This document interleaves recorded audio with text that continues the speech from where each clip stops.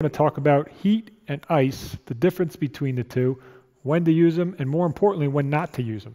I can't tell you how many times I've had patients come into my office and ask them what they did to help take care of or treat their pain, and they did the wrong thing, only making it worse. Once a month, I have a new patient that comes in with an extremely acute episode of low back pain, and I ask them, well, what'd you do to try to take care of that? And they tell me, well, I fell asleep on a heating pad. And then they couldn't even move when they got up. The problem is the heat. The heat was used at the wrong time. If you use heat improperly, you can make things a lot worse. The same with ice. So it's important that we learn the distinction between them and how to use them effectively. When we talk about the use of heat and ice for therapy and treating pain and conditions, the important factor is really blood flow and how that relates to heat and ice. When you use ice, you reduce blood flow, you constrict blood vessels. When you use heat, you increase blood flow, you dilate blood vessels. So it's important to understand the distinction between these two and when to use them. Ice is very important to use in the first stage of injury. So your inflammatory stage of injury is generally the first 72 hours. So if you have an acute injury, your body is going to respond with inflammation. It's going to increase blood flow to the area, and that's going to increase swelling, which in the end is going to increase some pain. So if we can apply some ice in an effective manner at the right times, we can reduce that inflammation, which is thereby going to reduce your pain and actually increase your healing speed as well. When utilizing ice, there's a couple important rules you want to adhere to. So it's really important to do it for the right amount of time and at the right frequency of time. So you never want an ice in area more than 20 minutes. If you do, your body will actually have a negative response and it'll actually dilate your blood vessels instead of constrict them. So it's that first 20 minutes we get the benefit out, and then after that you take it off for at least 40 minutes to an hour before you do another round again. This is really important to follow, and if you just sit there and fall asleep on an ice pack or leave it on there for an hour, you can actually do the opposite of what you're trying to do, which is decrease inflammation. You can actually increase inflammation, which will again increase your pain. In that first 72 hours of the injury, you can use ice multiple times. Generally, I'll tell my patients to, if it's really an acute injury, to use it 5 or 6 times in that day. Try to space it out by an hour or two at a time, and no more than 20 minutes. Again, it's really important. Other rules to kind of pay attention to are never apply ice directly to your skin. You always want some sort of thin layer in between it. Even a thin cotton shirt or a thin towel will be good to prevent frostbite and frostburn. It's really important that you don't just apply it directly to your skin for that entire time. When applying ice during that 20 minutes, there's a range of sensations you should experience. The first one is cold. The second one is burning. You should have a short period of actually burning sensation.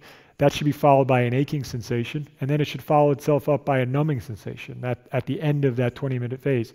And that's actually the most important for reducing your pain and your inflammation. So now that we talked about ice, let's talk about heat. When do we use heat? Well, we used ice during the first 72 hours, the acute phase of that injury. Well, we're going to follow that up by starting to introduce some heat.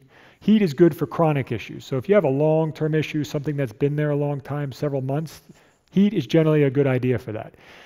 In the acute phase, and then follow that up with the subacute phase of a new injury, you can start to apply heat depending on the situation. After that day 4, day 5, you can start to introduce heat into the situation.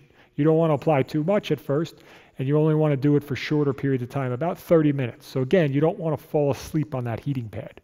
So depending on the situation and the acuteness of the injury, you may need to ice it for more than 3 days. So 3 days might not be enough, and then it might be too early for heat. So if you still feel very inflamed or you have very sharp acute pain, and especially if you have any radiating pain that goes down your leg, you do not want to put heat on it. It's too early to do that. So some of my patients, I'll have them be doing icing for a couple weeks before we start to even get to that heat phase.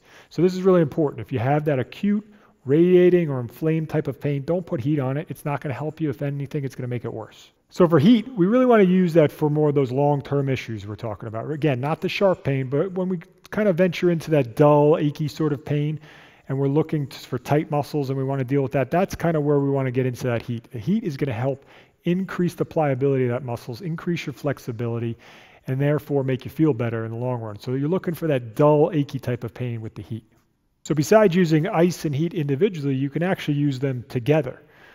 This is called contrast therapy. And the way you should always do contrast therapy is to start with heat first and finish with ice. This has a lot to do with what we talked about before about dilating and constricting of blood vessels. So when you put the heat on, your blood vessels are going to dilate, and that's going to increase a little more blood flow and a little more inflammation. Well, it's important not to let that build too high, and that's why you put the ice on to decrease it. And what that actually creates is a pumping effect. So you actually dilate the blood vessel with the heat, and then you constrict it with the ice. And doing that back and forth over time actually pumps fluid in and out of the area. It actually could be a very good option for reducing inflammation in someone.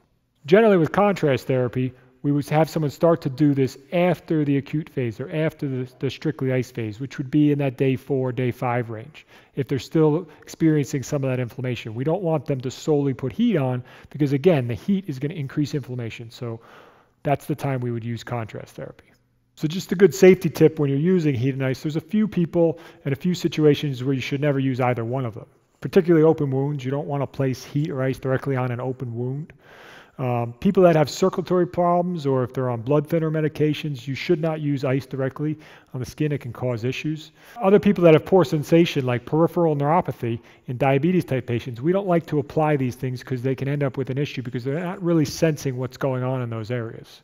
All right, guys, I hope you enjoyed the video, and I hope you learned when to and when not to use heat and ice. It's really important that we use these things at the right time, and more importantly, like I said before, not to use certain things at certain times because you can make the situation worse. All right, that's it for today. We hope you enjoyed this video, and if you did, please give us a like as well as share it with a friend that could use it. Also, don't forget to visit our website backintelligence.com, where we teach you how you can manage your back pain from home using natural techniques, exercises, and products.